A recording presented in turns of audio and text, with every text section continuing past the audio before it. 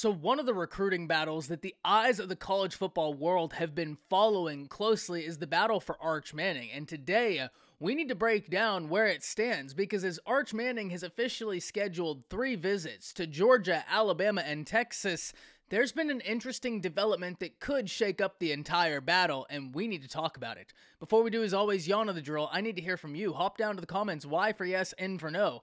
Are you excited to see where Arch Manning chooses to play his college football? And let me know what you're thinking. If you are new to the channel, be sure to subscribe.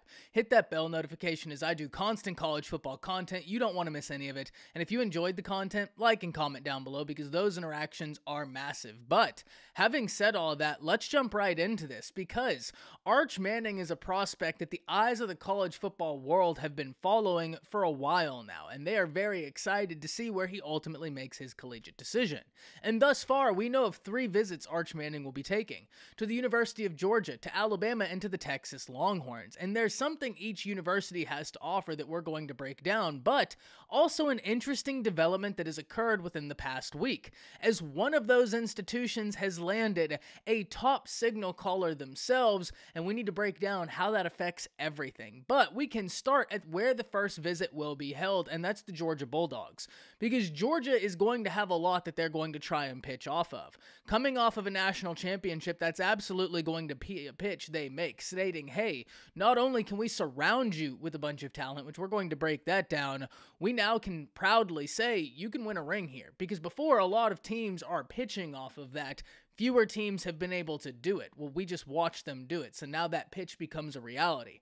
The other thing Georgia can offer is something I already talked about, being able to surround Arch Manning with talented pieces, and I don't simply mean just on offense.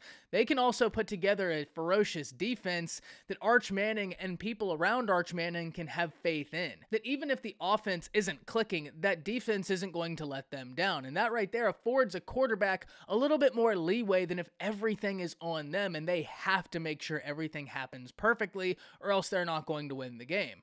So because of that, Georgia is a team we have got to watch. Look, they recruit at such a high level. We know that, and I don't think anybody would be super shocked to see a 5-star quarterback end up with the Georgia Bulldogs, especially coming off of a national championship, and especially with how they can surround that quarterback with talent. But that doesn't also mean that the other teams in this battle don't have something to offer. And the next place Arch Manning will be stopping is the University of Alabama, even though Alabama just picked up a commitment from a top 100 player in all of high school football and a top 10 signal caller, Eli Holstein, out of Louisiana. And the coaching staff for the Crimson Tide is very high on Holstein's capabilities. Remember, this is someone who, when he just camped, just put together the highest score for a quarterback that they had ever recorded during that camp process. So that's something that is very exciting for the Crimson Tide fan base, even though that doesn't guarantee him a successful transition from high school to college. It just adds a certain level of intrigue that's sure to get people excited.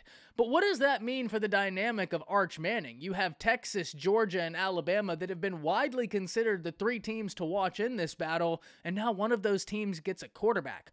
Well, interestingly enough, Arch Manning is still planning on taking that official visit to Alabama, or at least at the time of filming this video, he's still taking that official visit to Alabama, because not too long ago, Richard Young, the 5-star running back, tweeted out that he was looking forward to seeing Arch Manning on their visit together to the Crimson Tide. So, the Crimson Tide are still in this race, but I think it would be incredibly unlikely for them to end up with 2 quarterbacks in this class. Not to say that it hasn't been done before. It absolutely has been done before, but the stakes are a little bit higher whenever you're talking about the number 1 player in the cycle, a 5-star quarterback and the number 1 quarterback in the nation, coming into a class that also contains a fringe 5-star.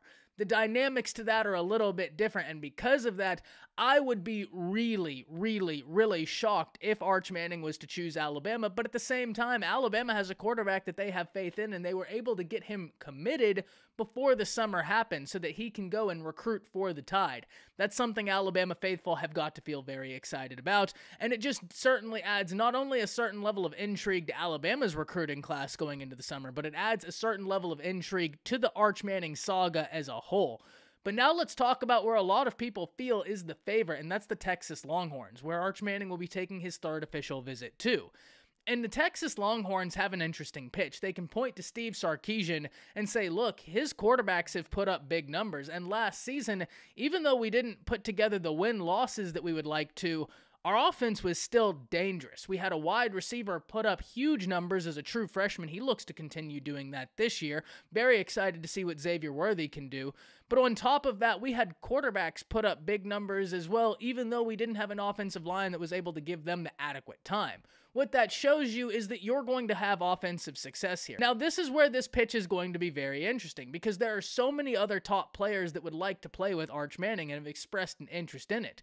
Whenever Arch Manning commits to whichever institution he goes to, I think we're going to see a little bit of an avalanche occur, where it's going to snowball. Other players are going to start committing, and for whichever team gets him, it's going to be an incredibly positive spark. But the Texas Longhorns not only have the offensive prowess they can claim Steve Sarkisian and the numbers he's put together with quarterbacks, but they can also point to the pending move to the SEC, telling Arch, hey, you're going to be playing in prime time as it gets in the SEC.